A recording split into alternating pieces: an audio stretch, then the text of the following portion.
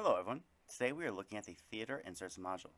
The Theater Inserts module allows for the addition of the narrator mode as well as for character images or avatar images to be staged.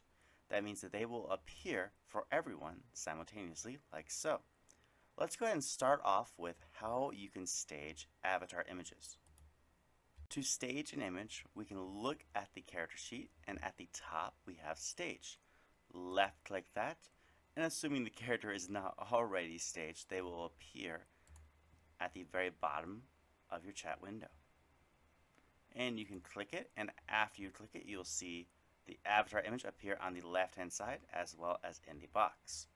At that point, you can change the emotes, you can change the way the text appears, as well as a number of other features, such as the font that is used, the size, and the color.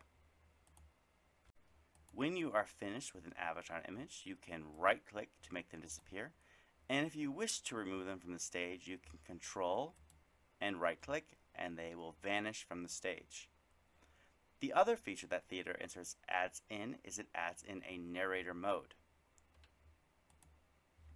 The narrator mode creates this box right here, and I can type, or the GM can type, as if they are the narrator, and it will display text for everyone in the middle of the scene.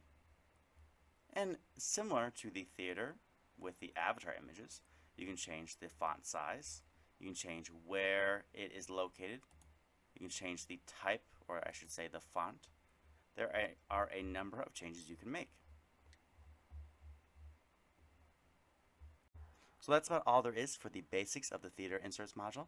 I will go ahead and put a link down in the description below that has all of the various controls, such as adding avatar images to the stage or removing them, so that it can help you out if you have any trouble.